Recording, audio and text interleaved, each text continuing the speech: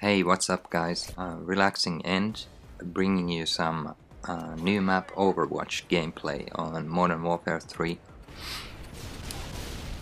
So this is team survival.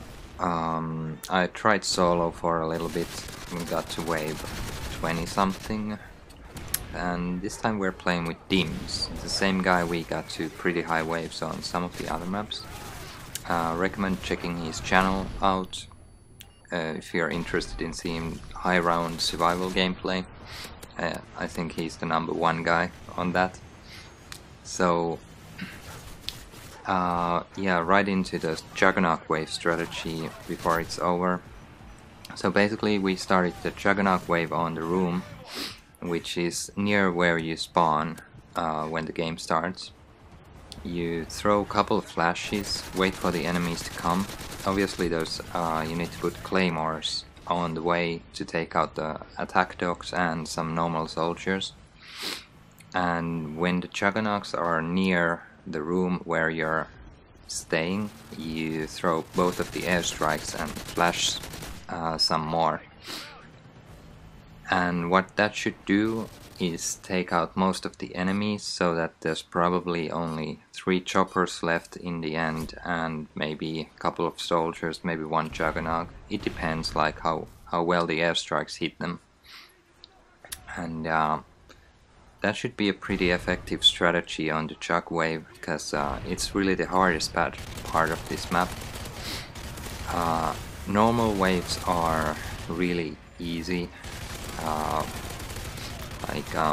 We're just staying in this long hallway inside and watching the front basically, with even 1 sentry gun, which makes it even more easier. So normal waves aren't a real big problem. They're basically just good for like building your money or financial situation up, so you can buy airstrikes and other stuff like when the Juggernaut wave appears. And before I get to mention, this map has a little bit different cycle with the Juggernaut waves. So I'm just gonna, if I still remember it, because it's been a couple of hours, I went to sleep after this game, so if I still remember, it was wave 4 comes 1 Juggernaut, then wave 9 is the next time, wave 14, wave 19, and wave 24, I believe. So at the start it's every 5 waves, starting from wave 4. There's a Juggernaut wave. And don't be fooled by them, because Juggernaut wave actually starts kind of surprisingly compared to the other maps. They don't just start straight away. So it will be a Juggernaut wave, even though it doesn't first seem like that. And from 24 it's going to be every 4 waves. So 28 is a Juggernaut wave, 32, 36 and 40. And from 40, I don't know, we only got to 40, so I don't know if it's going to be 44 next Juggernaut wave, but I believe it's going to be. But it may offer some surprises still, so I won't guarantee that. So my overall thoughts on this new Overwatch map is that it's really good for survival and really challenging even for experienced players.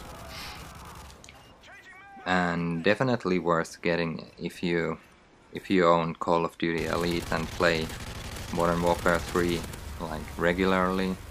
But if you dislike the game in general, of course, I won't recommend buying any DLC in that case. But just a few things that kind of bothers me in this, how Infinity Ward and Sledgehammer games handle the DLCs and like survival mode in general. Like, they made pretty good game mode. They kind of hyped it before the game was launched, but then when it's out, they don't patch a lot of stuff. For example, there's already a glitch on this map, like invisible spot, and they probably won't patch it pretty soon. Like if it would be a Treyarch game, they would instantly do something as soon as they find out like what is the glitch and so on and so forth. But with this company, I don't think they care so much of this survival mode anyway. And one other thing that proves it is that all of the leaderboards on Xbox 360 are still hacked. There is this hack that hasn't been patched yet for some reason. I believe the reason is just because they don't care. Like, they must have noticed it, that people got to like wave 500, wave 400 in most of the maps, and if they even played the game themselves, they must realize that it may be possible, but it can't be done like in 3 hours like the guys did. So basically they're using this hack like where you can make all the helicopters, I mean all the other enemies except helicopters go away, so it's not a big deal to get to a high wave like that, obviously, if you just have to destroy helicopters.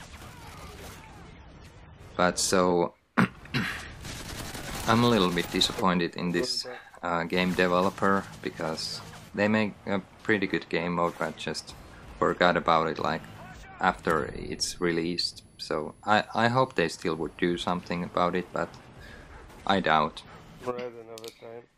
But anyway, we are not going to turn into the dark side. We still try to play this game legitimately, find out strategies. And this time we got to wave 40. Unfortunately we couldn't get past wave 40 because some unfortunate things happened here and we got killed, but we'll try to get a little bit higher today. Hopefully get to maybe 50 would be nice. And so that's about it, and hope you liked the gameplay. See you later.